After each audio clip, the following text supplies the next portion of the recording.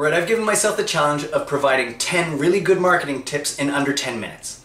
And I wanted to do this in a way that was going to be as helpful as possible to the broadest audience as possible. So I'm keeping in mind both the do-it-yourselfers and businesses who still want to outsource their marketing, but maybe need a little direction in terms of what kind of agency they should be looking for, or what kind of things to consider before they get started. And I'm going to do this 3x3 plus 1.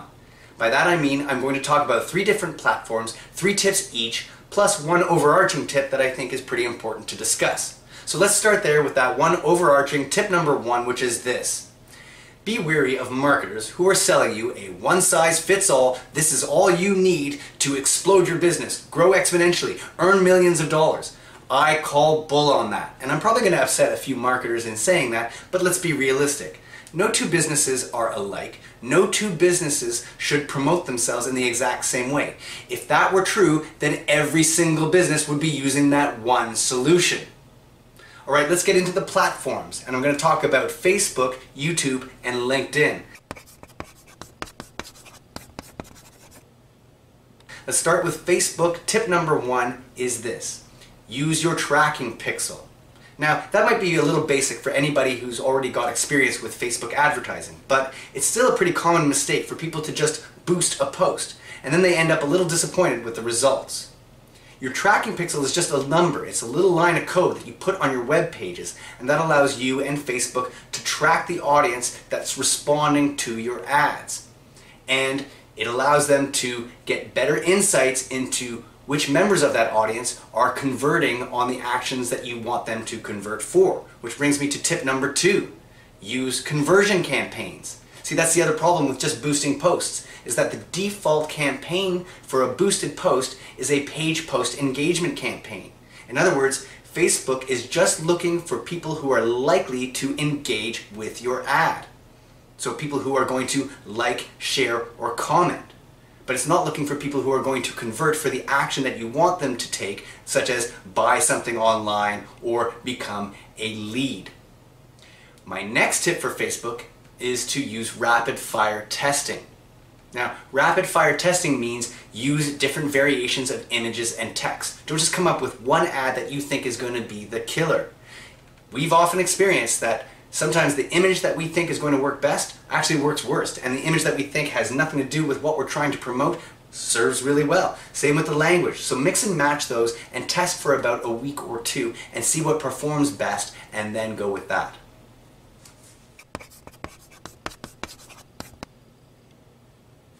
So now let's talk about YouTube. And when I talk about YouTube, I'm also sort of talking about Google, because Google owns YouTube. My first tip is to post videos as live events. And the reason why I say all of this is because Google is giving live videos deferential treatment on their search engine.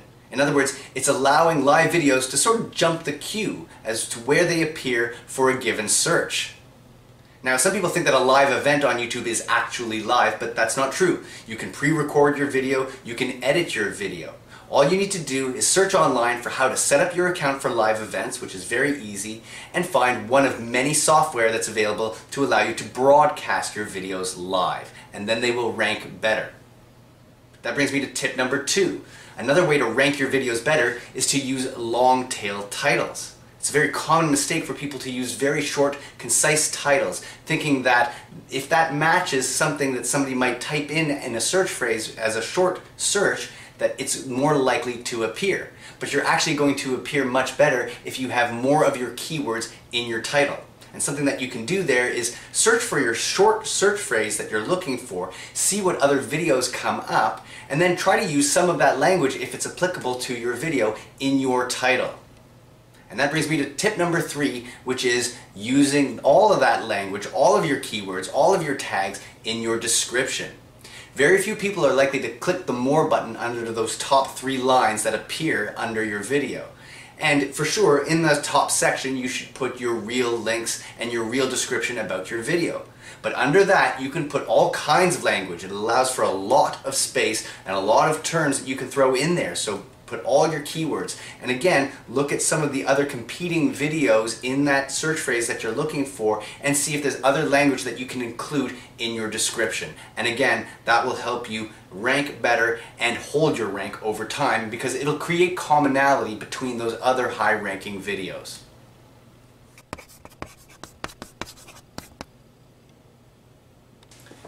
Alright, so let's talk about LinkedIn, and I'm going to dive right in with tip number 1, which is this. Stop treating LinkedIn like it's just an online resume. Maybe LinkedIn used to only be a job website, but I would argue that it's evolved into a growth platform. And if anybody wants your resume, they can simply ask you to send them your resume. And you can upload your resume to LinkedIn. So instead of just listing your job titles, experiences, and accomplishments, be sure to tell people what they can expect if they are to hire you or to buy your products or services. So for example, in that little headline under your name, be sure to write a concise sentence that helps people understand what to expect if they are to engage with you. And that's going to appear everywhere where you write something. Which brings me to tip number 2, which is this: create content. Whether it's simple posts or writing articles, or I would recommend using LinkedIn video. It's a great way for people to get to know you, and it's fair to say that LinkedIn is giving preference to LinkedIn videos, which hasn't really been around for that long. And if you're to follow tip number 2, then tip number 3 is this: create or join an engagement pod. In other words, find a group of people with like-minded interests or people in your industry and create a group thread so that every time you or one of them creates content, you can share the link and support each other and leverage each other's networks. That's 10 tips in under 10 minutes. Thanks.